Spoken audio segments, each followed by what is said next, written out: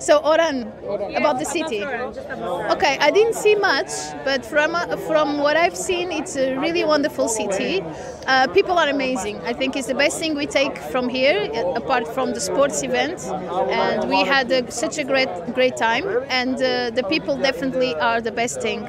Always available, always happy to help, making a huge effort to solve every challenge that we found, and we found a lot of challenges during this event. So I must say that all you guys are amazing, and many congratulations for your culture, the way you welcome people. So I think it's the main thing we take from here. He's my attorney. Okay. Okay. I'm his manager. Yeah, manager. Yeah. He said, do you like Oran, and would you like to visit it another time?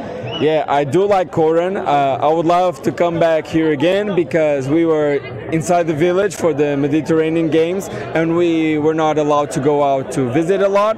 But I did look it up and it looks very amazing. The people are very nice and we would like to definitely come back next year or the year after that to visit Oran.